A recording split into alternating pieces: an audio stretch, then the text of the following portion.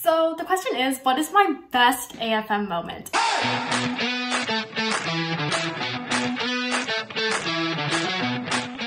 And this is such a great question because already being in my 1B term, I have so many great AFM moments and it's so hard to pick one.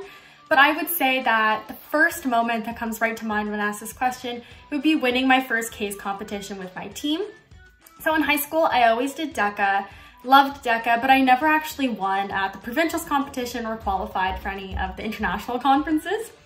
So coming into the University of Waterloo, I saw that there was a DECA case competition and signed up with some of my peers. And we actually ended up winning. So that was just such a great feeling of, I never won before, and then I came to Waterloo and got that experience of winning.